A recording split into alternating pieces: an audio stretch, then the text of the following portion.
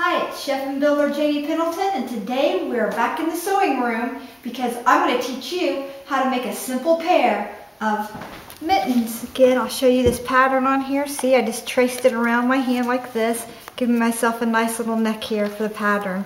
Now what I have here is I have a couple of sweaters. I mean, isn't this pretty? Won't this make for a nice glove? And you can use the sleeve on this if you have the smaller hands. And it turns out that this right here is going to work perfect. The sleeve will work perfect for my glove. And that'll be a left glove. And here we'll just flip over the pattern and we'll have a right glove.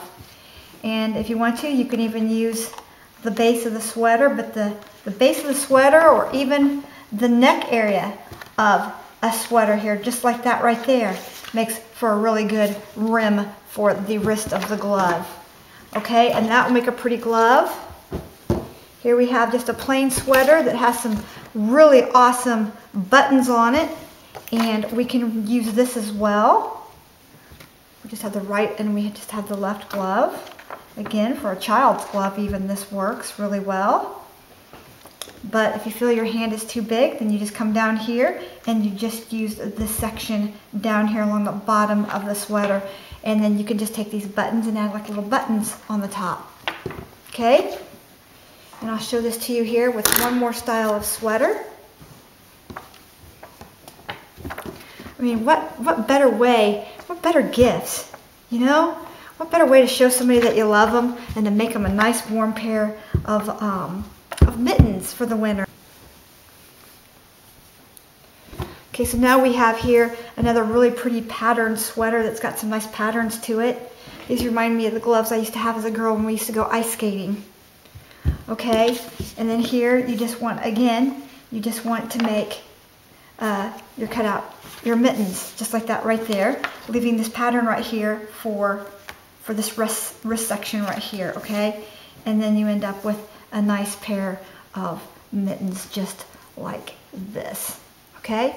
See that? We're gonna have a nice pair of mittens.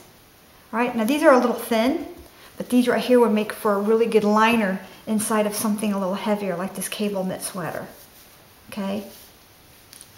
Just to kind of give you an idea of what it's gonna kind of look like, okay? And you could use this right here as a liner, and if you pull this inside out and give it a turn, you could make it so this pattern is actually showing on this mitten, just like that right there. And then you'd have a lined glove and a much heavier glove. Or you just want something to warm your hands up with a hot cup of cocoa at the football games. There you go. You know, this is a project your children can do. And I absolutely love this sweater, but it's so bulky, it made me look bulky. And no woman wants to look bulky, so I thought, you know what? This would make a really great pair of gloves. You know, maybe even like a short scarf or maybe even a knitted hat. So I decided I'm going to make some hat and gloves out of this sweater. Nothing wrong with it. It's just, it's been worn a lot, and then it's just going to make a really beautiful little mitten here.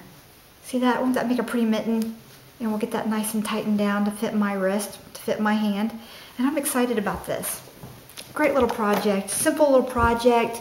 You can hand sew these if you can't use the machine, but use a heavier duty piece of thread, and you can even use some matching yarn and do like a cross stitch on these on the outside if you'd like. You can do all kinds of things. Collect buttons, brass buttons.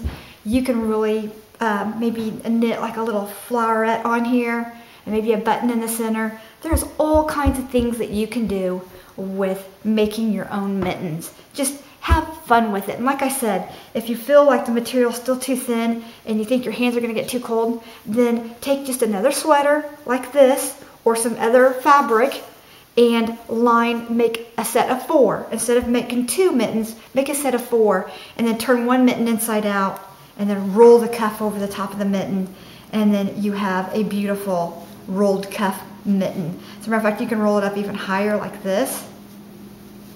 Okay, and then you can have the mitten like this, okay, and then you can have a button right here holding it down, so your cuff, and then just do a slip stitch here and here around. That way, see, you've got, you hold this cuff down. But I like it with the cuff just straight on it like this, you know, and I like a little bit deeper a little deeper mitten. So you can make your mitten as short, okay, as short or as long as you like. I mean, I like a little happy medium here. Right here's about where I like my gloves. I like them to fit up and underneath my my jacket a little bit, so I don't get that snow up in there. Okay, so we have our pattern with our 1/2 inch seam allowance. We have our sweaters, and we have our decision of what we're going to make. And I'm going to go for this one. I love this sweater. Okay, so we're going to start with this one. And like I said, you can do quite a bit with a sweater like this. So we're going to start. We're going to make a right glove, and if you want to, you can cut 4 of these, and you can cut a couple here and here, okay, and here and here. And what you'd have here is then you would have a thicker mitten. You just turn it, you just make 4 of the same piece. And like I said, if you don't want anything that hot or that warm, or you're not that cold of a climate, then just keep it a single layer. All right, so we're going to start here by laying this on here.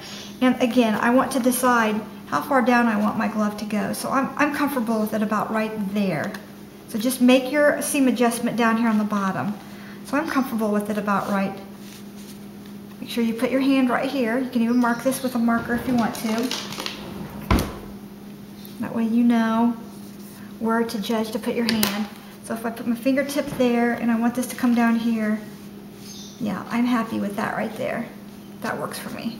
Okay, like I said, you can get a large darning needle just like this one here. You see that? And you can use that, you know, and do some yarn and hold it together with some yarn. Now I'm going to go ahead and I'm going to get my longer pins here. And I'm going to pin this down where we want it. I like that right there. I'm just going to pin that like that right there. There we go. One pin here.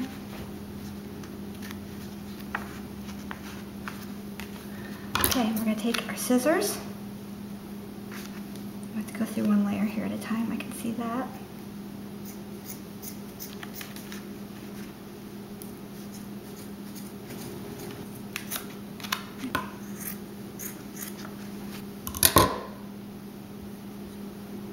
There we go. All right, there's one.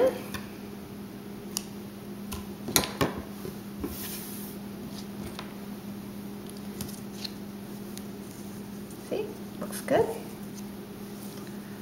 Looks like it's going to fit my hand really nicely here. It's going to stretch nicely over my hand.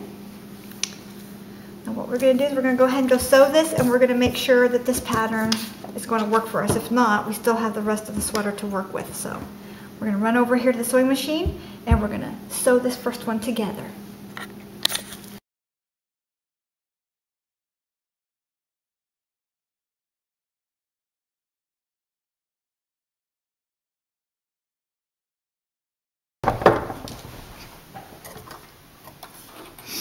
Okay, I'm going to sew these in white.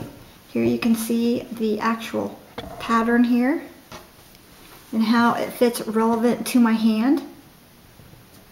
See, they're nice big and long, and by the time for a sweater, you really have to have that seam allowance. Okay, so we're going to take 2, I cut 4 here. We're going to take 2, and we're going to put this right sides together. And I ended up that I cut this edge here. I want them to be right, okay? So we're going to start on this edge here. Kind of roll it. I want it to roll. So I'm going to let it roll kind of a little bit here when I put it in here. And you might have to, make sure you don't catch that in any of the loops. There we go. Get it in there. There we go.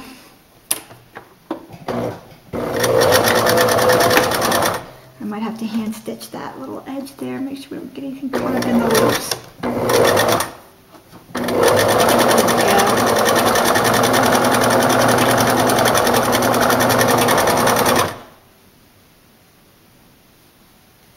Make sure we're catching everything.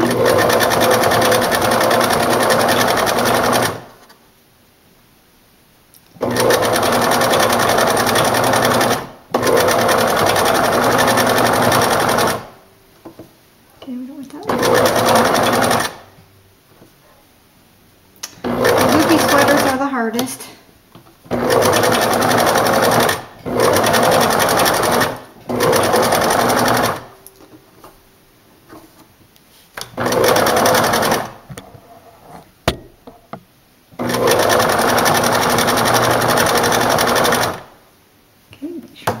Aren't caught up underneath there. Make sure everything's lining up underneath here, underneath these thumbs really well. Let me cut these little tails off here. I'm starting to have getting in my way. Okay, just want these thumbs to line up nicely and neat, and I want to make sure that I catch that inside crease of that thumb. On the safe side, I'm going to go over it a couple of times. Backing up and around it, and I want to make sure that I had plenty of room for these thumb joints right here. So,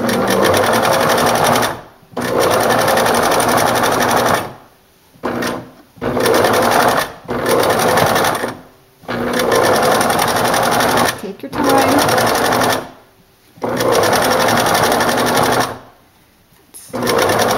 There.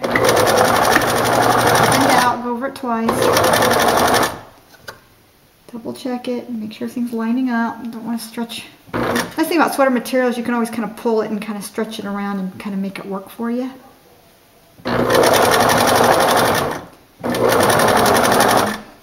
And again, I want these to kind of curl in a little bit for me.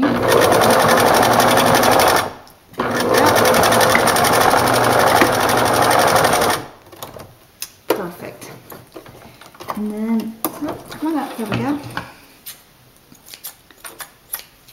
Because of the way that curled, I'm going to have to come up and roll over it on this side as well. Making sure I get my curls in there just right. Let me pull on this. And let me see where my stitches were. Okay, that's where I ended my stitches right there. That's perfect.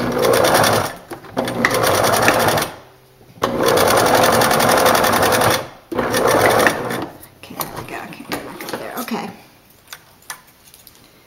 Cut all of our little extras off here. Come on. Tell you what, my scissors all need to be sharpened. This is ridiculous. Okay. So I'm putting it on backwards like this. It feels really good.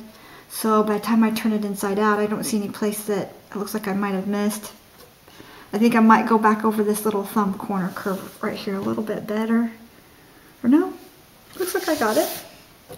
Okay, so now this can either be our lining, and then we can fold it over the other, but I'm making these just one ply.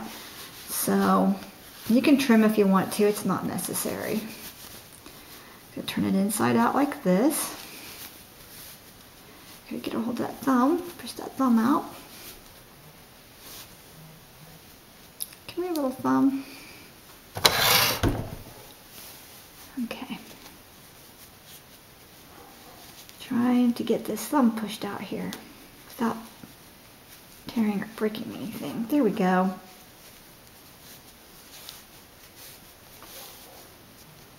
There we go.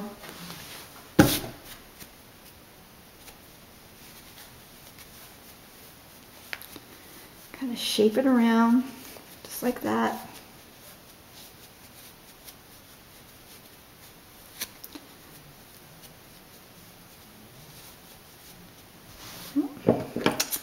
Cut off a couple of these. And when you cut some of the, be sure and tie them. If you got some balls there, just kind of tie them like this. And then trim and cut. That way you don't lose your threads. I've got a couple here that look like they're. Be sure and knot them. You don't want your gloves unraveling on you. It is, like I said, an old sweater.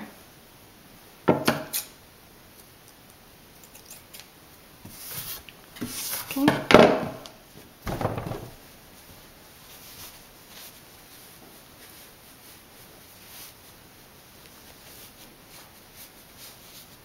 Might have to do a little trimming right in here, but a couple of little pill things kind of sticking off there, but there you have it.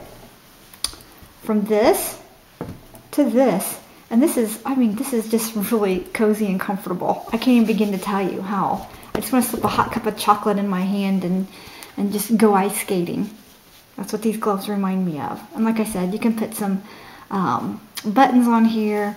You can make these a liner, and you can roll another one over and put a button on it like that. There's a lot of things that you can do with these gloves. And you just kind of want to work with them until you get a pattern that you like, that works with you. I like my gloves to fit nice, but it's got a nice shape to these, and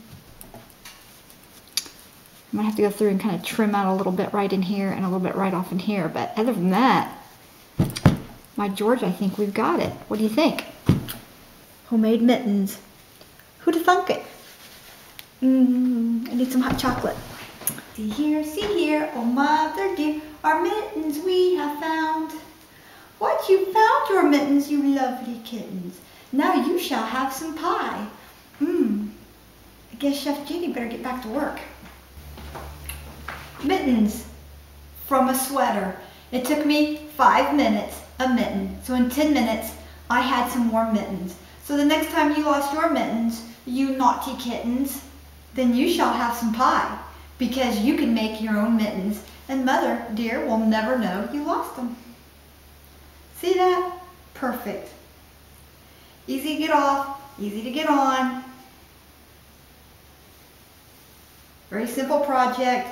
One down my wrist so that it would cover, my coat would cover it just like the way I wanted it. These are very warm and cozy, and yeah, I'm very excited about this. So I'm going to go ahead. My husband just saw them, and he wants me to make him a pair. So I'm going to make him a pair, I think more of an Argyle style. And he likes to wear mittens over the top of his hands in the winter because he's like me. He has poor circulation. So this is Chef and Builder Janie Pendleton. Mittens from an old sweater. I picked these sweaters up at Goodwill, so go out and give it a try. I'm really happy with these. So, mittens from a sweater. Who'd have thunk it? Oh, you naughty kittens, now you shall have pie.